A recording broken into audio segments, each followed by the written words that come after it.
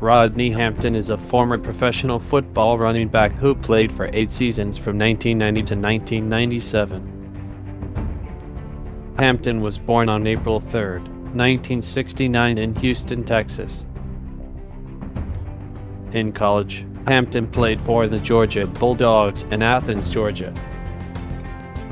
Hampton was drafted by the New York Giants in 1990 in the first round as the 24th overall pick. Over 8 seasons, Hampton played for the New York Giants. He was a 2-time Pro Bowler. His first and only team was the New York Giants from 1990 to 1997. Here are some highlights from his 8 years with the New York Giants. In 1991, he won the Super Bowl championship.